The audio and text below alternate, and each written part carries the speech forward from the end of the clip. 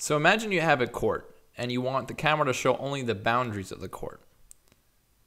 Your field of view for the court is going to be different based on resolution and screen ratios.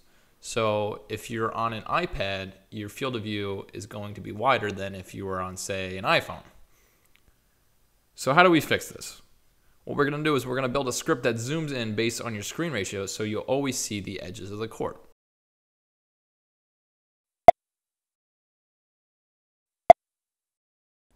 So then to explain, I've opened up my game Jock Dummy in Unity.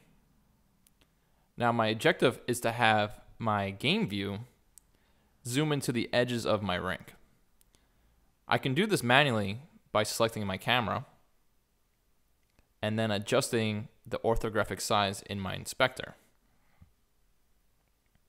Although the problem is that different screen ratios have different visible widths, requiring a new orthographic size for every device.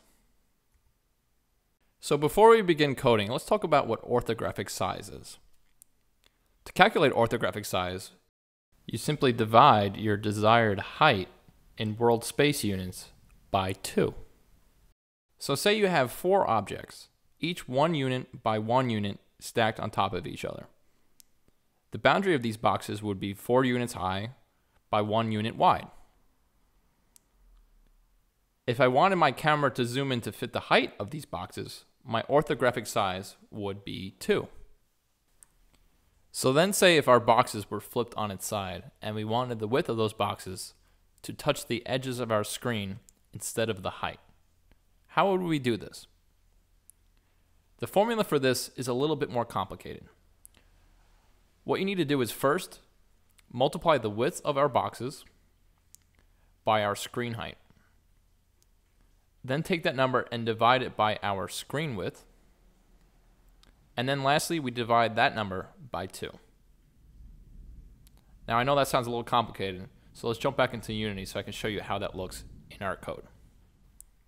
The first thing we want to do is create a new C# script by right-clicking in our project window, clicking Create, and then C# script. Let's go ahead and label this file Camera Script. Now the first thing we want to do is get rid of our update function because we won't need that for this script.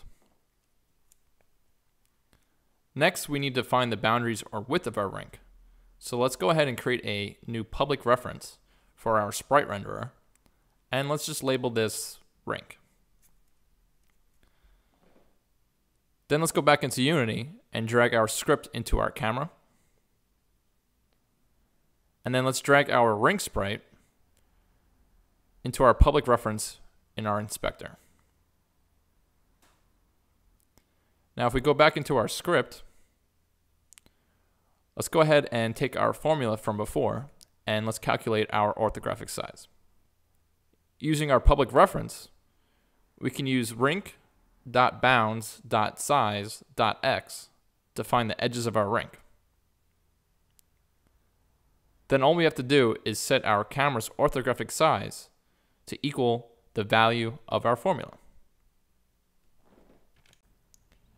Now if we go back into Unity and press play, we should see our camera zoom in or out so that the left and right edges of our rink fit to the container of our device. Even if we adjust our aspect ratio and then press play, it should still have the same effect. Now what if we wanted to do the same thing, except have the top and bottom edges of our rink fit to the container of our device?